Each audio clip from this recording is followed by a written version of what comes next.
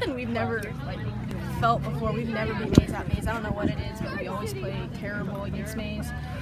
It's our first time going to state when we win it here, so it's great. Well, and Scott had asked Ashlyn earlier, you guys have lost to Maize twice this year. They're a tough team to beat. So what were you guys able to do that was different? I think most of it's their name. We just know it's Maize, but we came in confident. We knew we could beat them. Beginning there, we didn't play good at all, so it was fun. Yeah, you're down 4-0. What was happening at that point? I think it was mainly just focus. Pitchers were doing great, but they were just hitting the ball hard in the gaps that we weren't, so we couldn't control that. But after that, we went in the dugout and hit. So. Yeah, what changed offensively for you guys?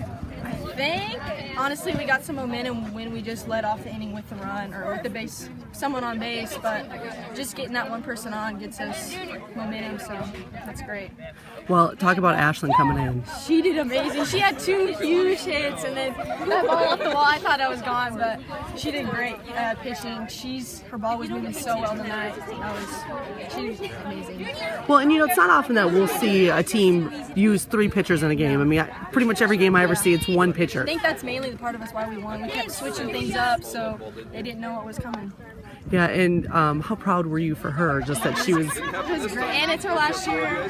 There's no words for that. Tell me about the hugs regarding Weavy. What's that about? Is she just not the huggy one? Weavy's not the person to talk or touch whatsoever. So just touching her, just knowing that she's proud of us. That's great.